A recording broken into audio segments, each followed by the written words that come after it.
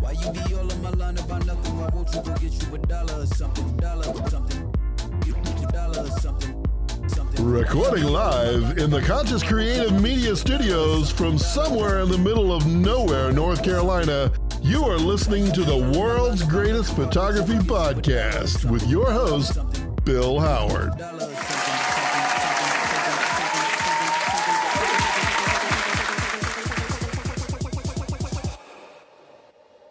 Thank you, Scott, and this is the world's greatest photography podcast, and my name is Bill Howard. I am your host today.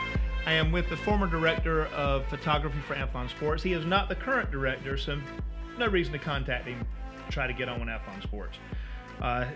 He is also has his own magazine at nnomedia.com. You can see his work there, as well as on Instagram and Twitter at WH McClary. That's MCCLARY.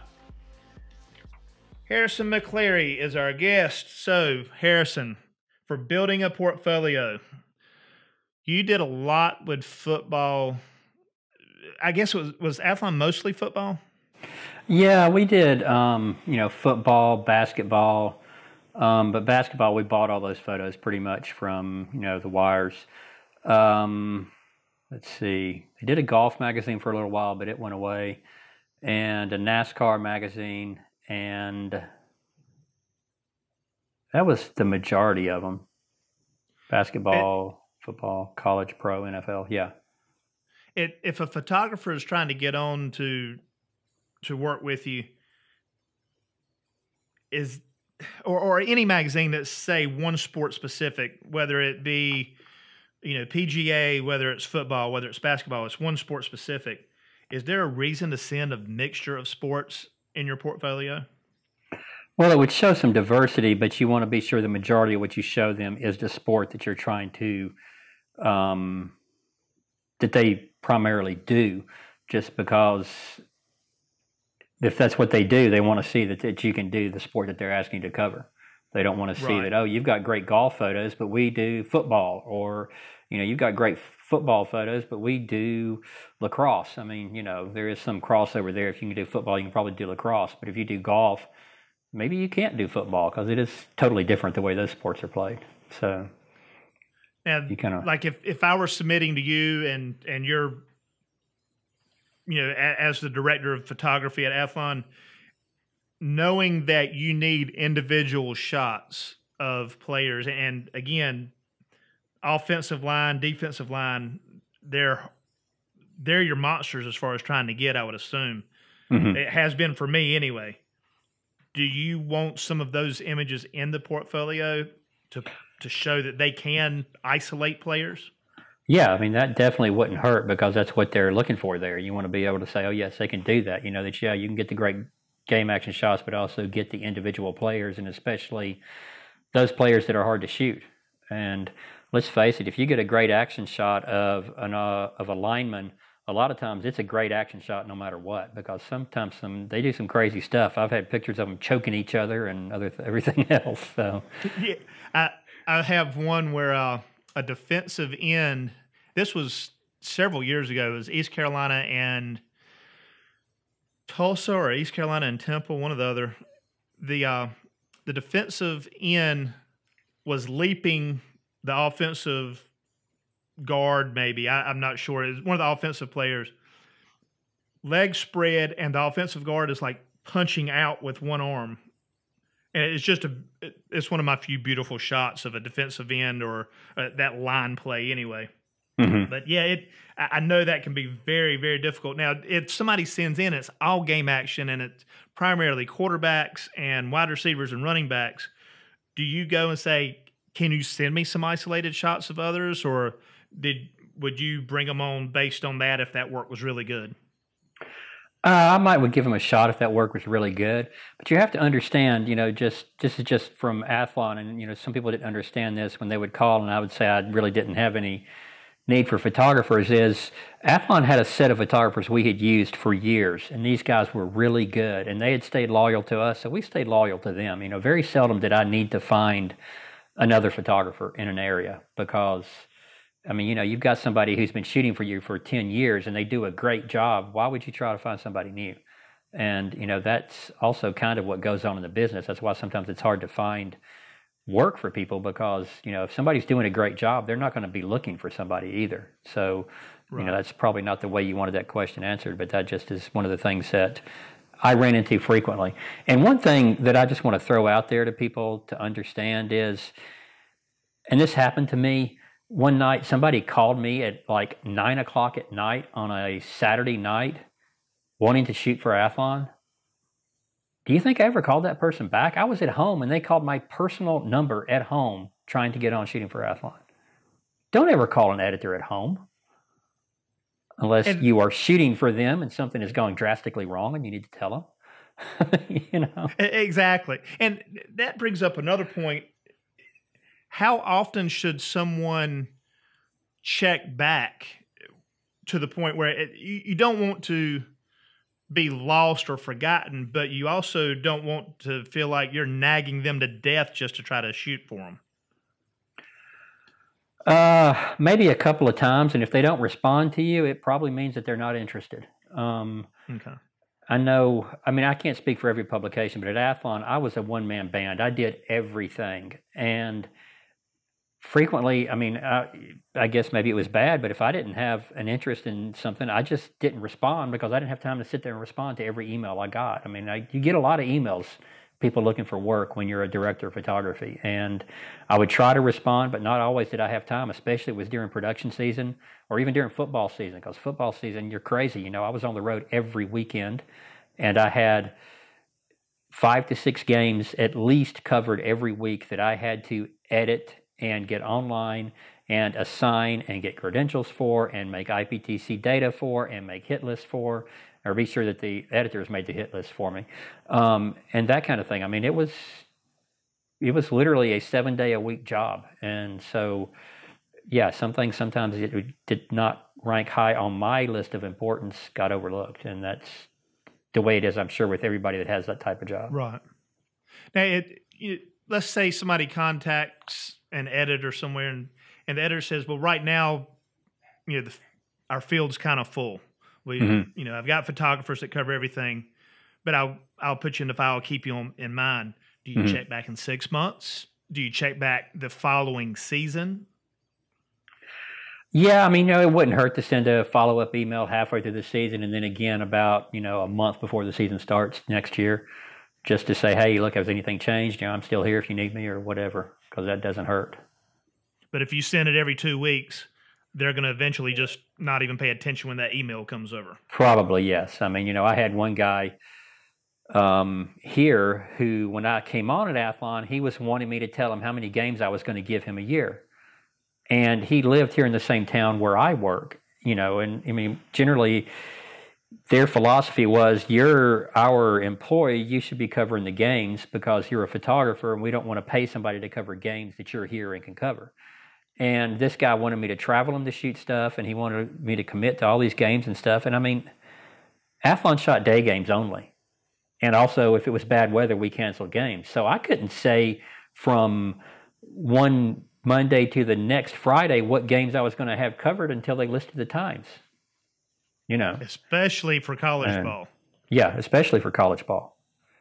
So it got so annoying, this guy, that I finally just told him to never, ever call me again because he kept harassing me. He would call, and I wouldn't answer the phone because I would be in a meeting with my boss. And then he would call my personal cell phone.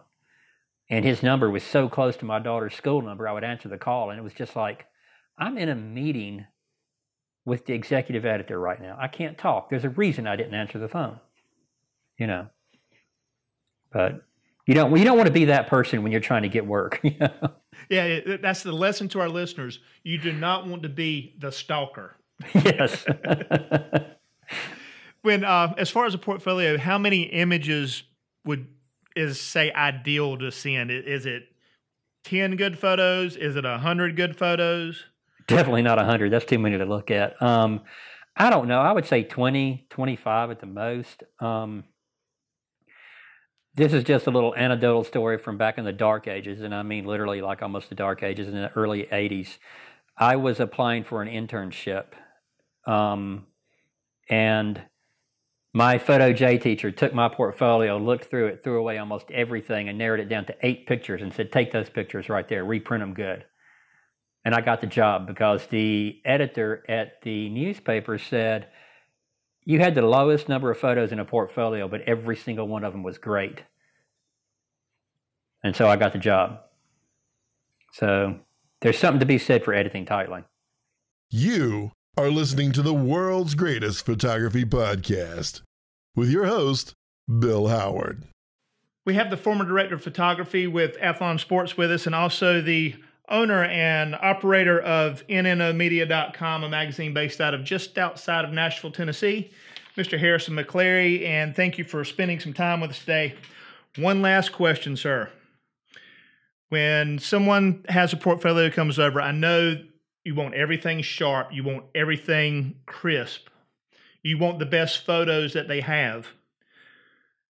But in that same portfolio, do you want the best photos where everything is a running back coming through a line? Or do you want to see a mixture of, say, like the crowd or the cheerleaders and a coach shot, that type thing? Yeah, it's good to have a mixture. I mean, it shows that you're more than a one-dimensional person. You can actually see and think about other aspects of the game, because frequently we would do stories where we needed photos of the coaches, or we needed, like I said, we needed cheerleader photos and, crowd photos. We would do opening season slideshows where we need pictures of all that kind of stuff. And if you look at the magazines, there's times that we would use things like that. One thing I would say on marketing yourself to photo editors is know your target and know what they look for. I had people send me photos that were these horribly Instagrammy looking lifestyle stuff of people jumping in a park or some crazy stuff like that. And it's just like, why are you sending that to me? I'm a photo editor for a sports publication. Or they would send me baby pictures. We're a sports publication. I don't care about baby pictures. I mean, know your market and what you're sending it to. Don't go sending sports photos to a lifestyle magazine or to a food magazine. They're not going to be interested, just like I wasn't interested in those kinds of things sent to me. And quite honestly, there is so much of that kind of stuff that you would get from some of the big agencies. Like Wonderful Machine was god-awful horrible about sending just every single thing they got to me. And it's like, I don't care. I don't want to see all these people you've got shooting for you. They don't do the kind of work I need. Target your audience and get them what you're looking for. Otherwise, you're just going to go straight in the trash can. And quite honestly, as a photo editor, you get so much of that stuff, it has to really stand out to even get caught, because we get buried in so much marketing junk that doesn't even relate to us, that you need to be sure right on the very front, it slaps you across the face. I am providing what you need for your market. I think that is some of the wisest advice out there, because I know exactly what you mean. Even you said you shoot commercial photography, and I see this in commercial photography as well.